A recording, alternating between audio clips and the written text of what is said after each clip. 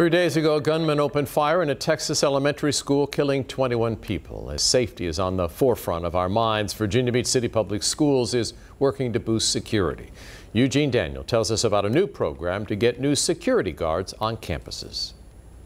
As new details emerge about the mass shooting in Uvalde, Texas, questions are being raised about keeping schools safe. You know, we all want to keep our kids safe. Virginia Beach City Public Schools board member Vicki Manning, who is also a parent, is pleased about recent actions taken by the school district. We don't wait and react for a situation like happened in Texas. You know, we're always looking at ways to protect our kids. Manning says several former law enforcement officers are coming out of retirement to protect Virginia Beach schools. Virginia state law allows former law enforcement members to be trained as school security officers. They are put through the same training that Virginia Beach police officers are put through. Manning says 5 people recently passed the training, though she didn't know exactly when they will start their watch. School division leaders discussed the idea back in April when they learned Virginia Beach police may have to pull some officers from schools due to a staffing shortage. Ultimately, Manning says protecting our kids takes a village. We have to do our part as schools, but we have to have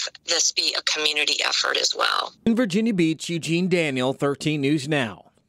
Manning says schools should also focus on other issues, including more mental health resources. It's unclear when the new school security officers will start or which schools they'll work in.